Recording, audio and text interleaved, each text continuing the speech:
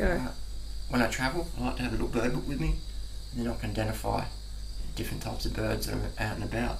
So it's, you know, things like that. Oh my god, there's a spider there. So people say, Harley, aren't you scared of spiders? And it's like, well, you know, they're pretty cool. You know, I've handled a lot of spiders, and this one's quite an aggressive one. But that's why you can take it outside. You know, it's always good to give spiders the option. Once they get used to you, they're okay. So no. Okay.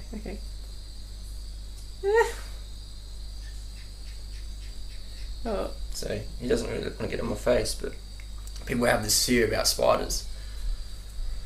But it's just a little spider, you know, only weighs maybe 5 grams.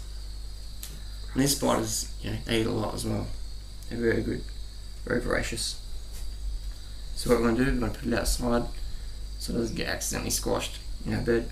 So I thought I'd share that with you. The spiders are our friends.